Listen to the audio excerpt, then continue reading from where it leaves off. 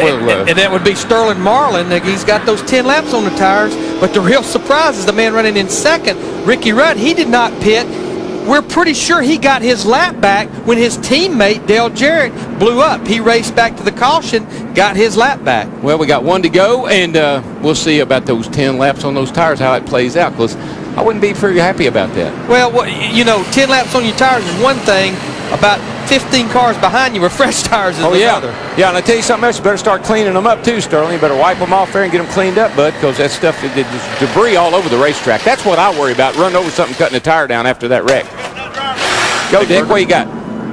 Matt Kenseth's pit stop was not the best. It's the first one he's had all day that wasn't just perfect. Justin Nodstad, who joined this team new in this year, tripped. He's the front tire carrier.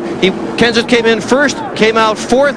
Meanwhile, Robbie Reiser has been telling the gang, down here, don't worry about it. Just keep your composure. Everything's going to be fine.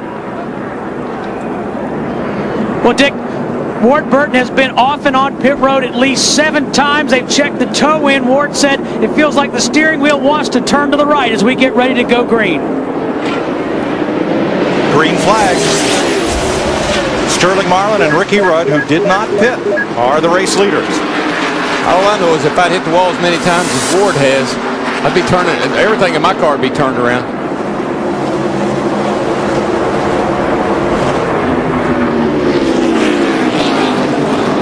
Oh, this is edgy racing, boys. When they restart like this, all grouped up, slick track, low air. Everybody's wanting to get a lap back. This one, you hold your breath.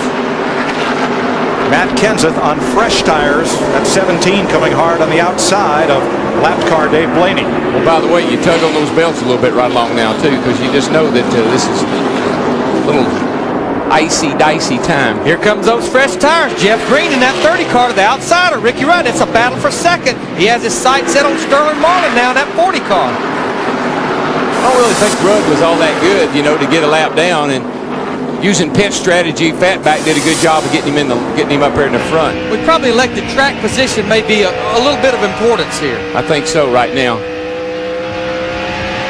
Fatback's his crew chief, by the way.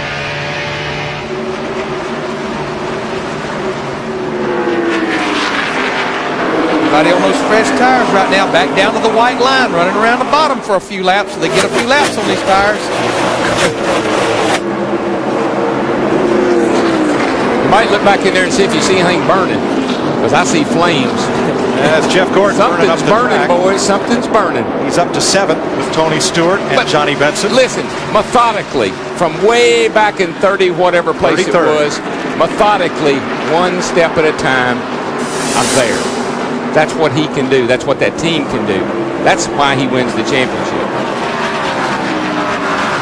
Something I once heard you call aggressive patience. Oh, he got it. It's like I always said, Lord, give me patience, but give it to me now.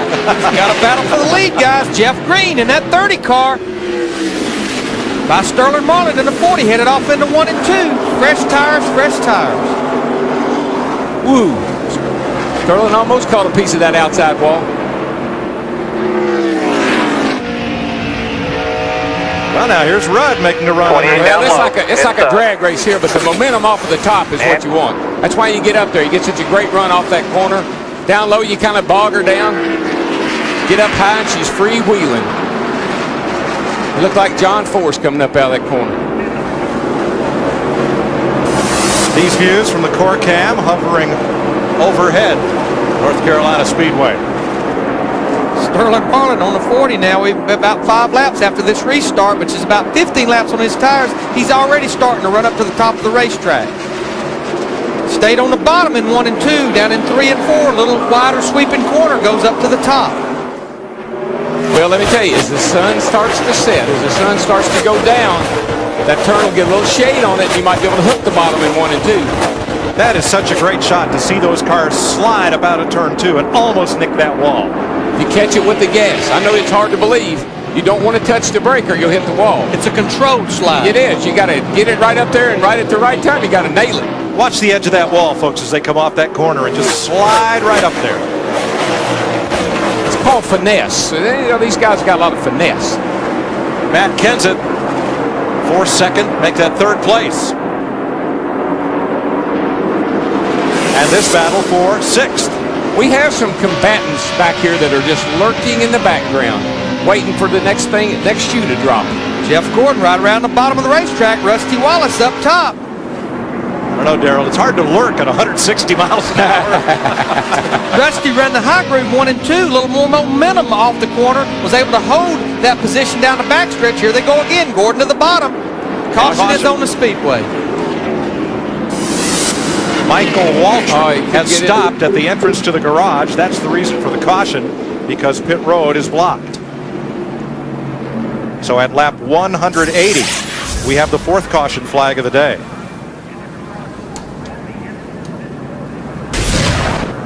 RPM 0. The interval keeps changing. he's not moving. Everybody else is. That's the interval from there to his car for the ride home. Caution is out. We'll be back to the Subway 400.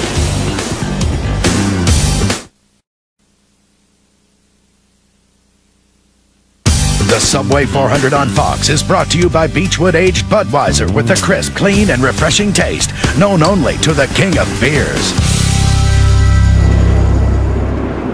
The caution is out here at Rockingham in the Subway 400, and bad news for Jeff Gordon. Look from Elliott Sadler's in-car cam as Gordon slides into his pit, wrong way in. Man, I looked down and I saw him backing up. I couldn't figure out what happened. All that working his way up to getting the top 10 there, and now it's all for naught. Now what happened here, though, Elliott Sadler is a lap down.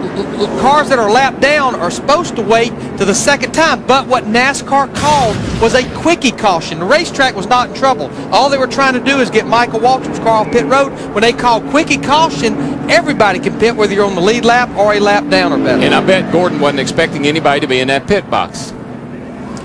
And the wrecker, big teeth of that new International on that grill, and he's been pushed back to the garage area. As you look from his back bumper cam, Michael Waltrip getting pushed into the garage. So a look at the pit summary from that caution flag stop. Jeff Green lost 3 spots. Sterling Marlin 1. That's the key, and Jeff right Gordon there. lost 15 positions on that. Well, the difference is he was up in the 7th or 8th place. Now he's at the back of the pack. So, and what we have here, where you came in, where you went out, the actual stop and pit road time is from where you came on the pit road, including the stop, all the way to the exit, and you see the difference there, about 30 seconds. Matt? And Mike, I'm down here in the 36th pit with crew chief Newt Moore. Newt, first off, you made a lot of stops on the previous caution to fix that valence. How's the race car now? Well, we broke the nose skirt off, and that hurt us right at the start, so it made us tight. Front end was sliding, and we got that fixed, loosened it up. Now we got the nose skirt fixed up, and M&M's Pontiac's pretty good right there. He was all caught up in a bunch of traffic, so really couldn't go.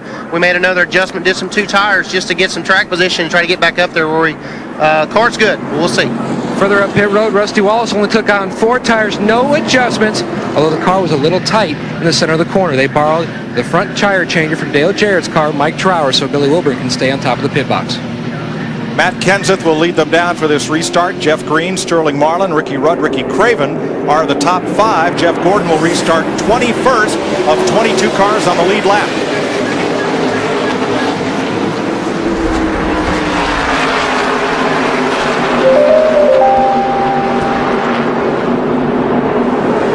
Matt Kenseth trying to clear that lap car. Mark Martin, his teammate in the 6th car.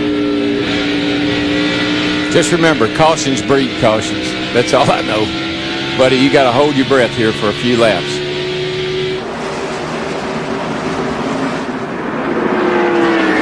Leaders picking through lap traffic that includes Mark Martin, Jimmy Johnson, Dave Blaney, and Elliott Sadler.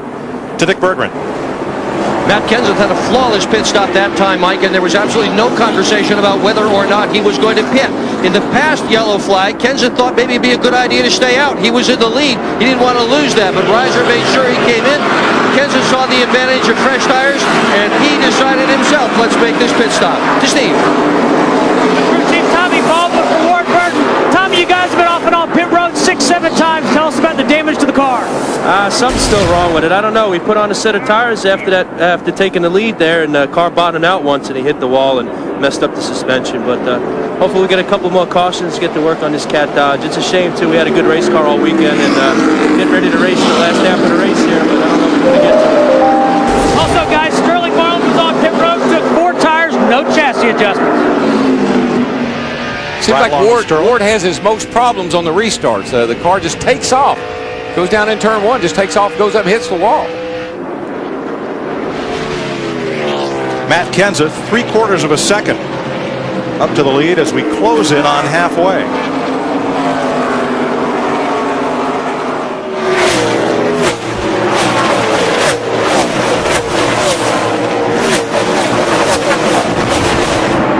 Sixth place battle.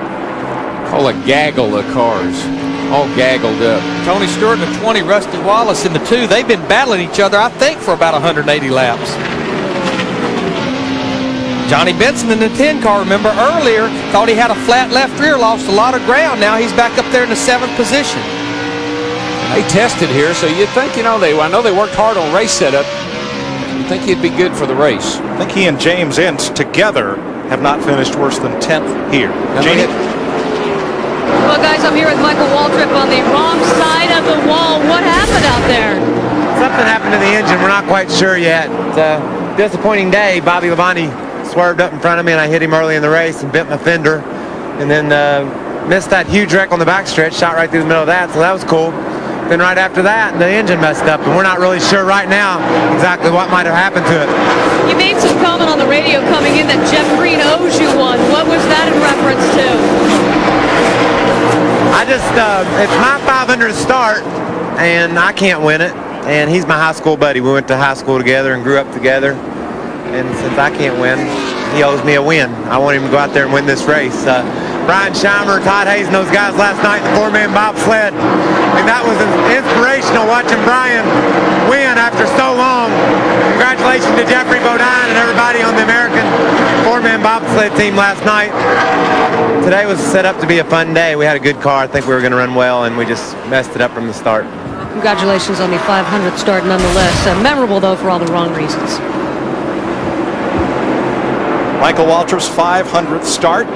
Commemorative shirts and hats and a piece of the rock. I made my 500 start in 1990. It's 12 years ago. I don't know if I'd have towed that one. Well, I just come to my, I just thought of it. Jeff Gordon has had a day, like the NASDAQ of late. You know, he started 33rd. He climbed up into the top 10. Got up to 10th.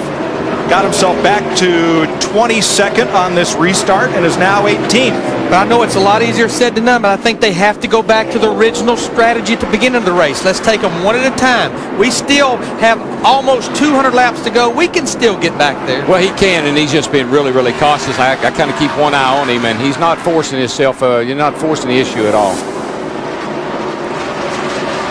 Ricky Craven started on the pole, led a good part of this race, drifted back as far as 8th place, but he's a top 5 car, runs in 5th right now. Michael Waltrip credited Jeffrey Bodine for the U.S. bobsled team's fortunes in Salt Lake City. It was about a dozen years ago when Bodine watched the Winter Olympics and said, those bobsled drivers, they need somebody who can handle the G-forces. I want to try that. Yeah. And so he got a ride in a bobsled, and he learned 2 things. One, it's harder than it looks.